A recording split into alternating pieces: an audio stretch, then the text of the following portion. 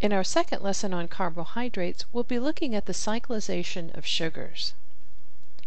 Recall from our last lesson, we could represent the structure of a carbohydrate in linear form as a Fischer projection, illustrated here on the far left. However, it would also be appropriate to represent it as a cyclic molecule, known as the Haworth projection, illustrated in the center of our slide. Notice the double-headed blue arrow, indicating that there is a dynamic equilibrium between the linear and cyclic forms. This is an important consideration in the reactivity of carbohydrates, as we'll see. Notice in the Haworth projection, there is a thick line illustrated between carbon 2 and carbon 3, and this is meant to indicate that the structure is non-planar. We can see this more readily in the chair conformation on the far right, and this is the most accurate representation of the three-dimensional structure of the molecule. As you can see, a kind of a twisted molecule, not planar or flat. For our purposes, we will focus on the Fischer and Haworth projections, and you want to be comfortable with switching between the two forms. Let's take a look and see how that cyclization occurs. Here's the Fischer projection of D-glucose on the far left. Our carbonyl group is highlighted in blue, and our penultimate hydroxyl group in red. Recall that the oxygen atom in the hydroxyl group carries two lone pairs, and that makes it an excellent nucleophile. The carbonyl carbon, because of the electron withdrawing oxygen atom, carries a permanent positive dipole. Nucleophilic attack then occurs by the oxygen atom attacking that carbonyl carbon. In order to see how the cyclization occurs, we're going to lay the molecule on its side, rotating it 90 degrees clockwise, and as you can see, it's as if the tail bites the head.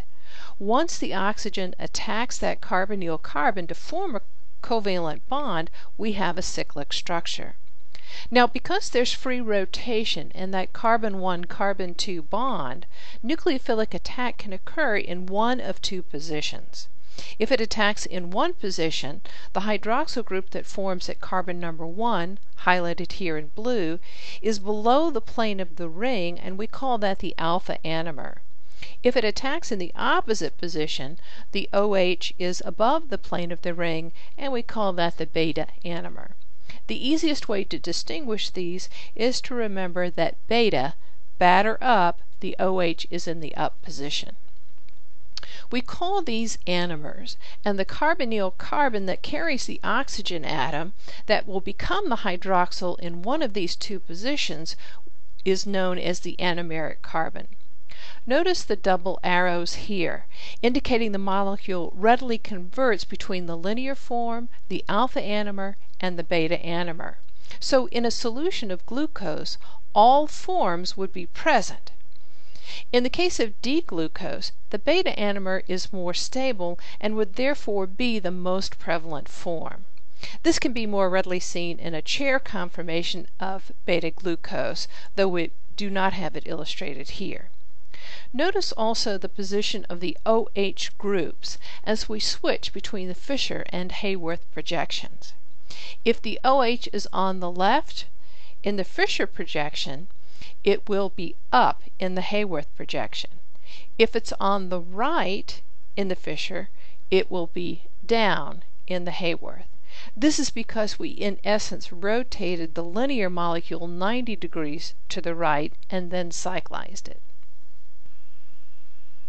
That anomeric carbon is always bound to two oxygen atoms. Clearly, it's easy to recognize the anomeric carbon in the linear form, but a little bit more challenging in the cyclic form, and this is the easiest way to recognize it.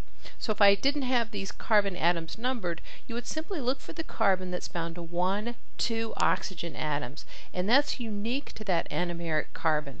Any other carbon, here's carbon number 5, it is bound to 1 oxygen, but it's bound to 2 carbons and a hydrogen, not to 2 oxygens. Now you'll notice in the case of glucose, since it's the penultimate OH that attacks the carbonyl and that carbonyl is position number 1, we form a 6-membered ring. That's referred to as a pyranose ring. Look at fructose on the right. Remember, this is a ketose, and so our anomeric carbon is carbon number 2. And so if we use that Number 5 carbon, the OH, to attack that number 2, we form a 5-membered ring. That's a furanose ring.